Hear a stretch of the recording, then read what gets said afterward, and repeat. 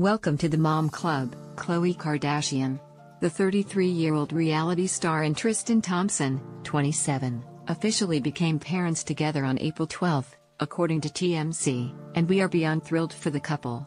Sadly, the baby's entrance into the world couldn't have come at a more awkward time. Just days ago, Tristan was accused of cheating on Khloe with multiple women on various occasions. It's no secret that Khloe has been wanting to have a baby for years now, but we only wish she could have gotten her fairy tale romance to go along with it. News of Khloe's pregnancy first broke in September, just days after it was revealed Kylie Jenner, 20, was also expecting her first child. But while Kylie chose to keep her pregnancy under wraps for 9 whole months, Khloe proudly announced her news to the world in December. Posting a beautiful baby bump pic featuring Tristan, Khloe told her fans that she would at last be having the baby she always wanted. And honestly, her emotional words were beyond touching.